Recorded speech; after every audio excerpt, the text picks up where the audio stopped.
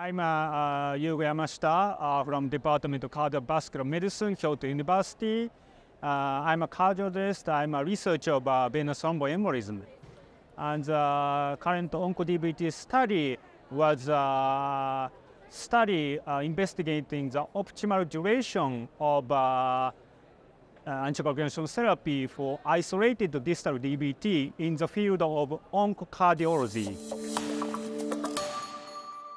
Recently, the cancer patient is surviving longer due to the improvement of the treatment of cancer.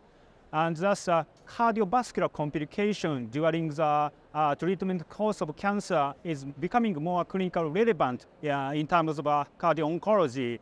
So among the cardiovascular complications, isolated distal DVT is one of the more common cardiovascular complications. However, there has been no randomized clinical trial in investigating for the issue. So we conducted the ONCO DVT study. ONCO DVT study was a physician-initiated multi-center superiority educated blinded randomized clinical trial. So the included patient was randomly assigned 1-to-1 ratio to receive either 12 months of edoxaban treatment or 3 months edoxaban treatment for isolated distal DVT, and evaluated the primary endpoint of a composite of a symptomatic recurrent VTE or VTE-related death at 12 months based on the intention to treat population analysis.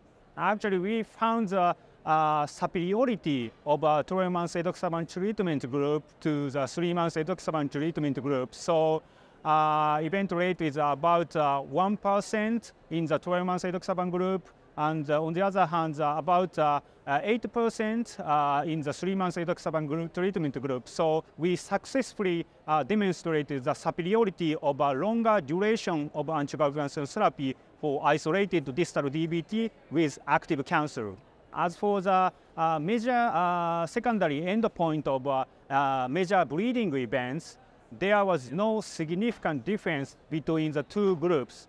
Although the incidence of major bleeding was numerically slightly higher in the 12 months edoxaban group as expected, but there was no significant difference, so there was no safety concern as an overall. I think from the ONCO DVT study, basic concept that thrombotic risk is higher in the patient with isolated distal DVT. But the important thing, in the cancer patient, there is a variety of cancer types, and of course there is a racial difference. So the generalizability of the current study to other populations should be carried out carefully. The important message from the ONCO DVT study is if you find the minor DVT, isolated distal DVT in your patient, and if they have active cancer, you should be careful because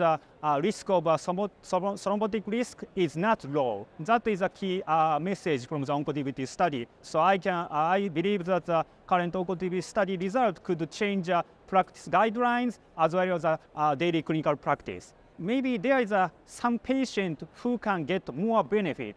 On the other hand, there are some patients who get less benefit. So it is important to find out the more beneficial patient, the less beneficial patient through the maybe sub-analysis of the ONCO DVT study.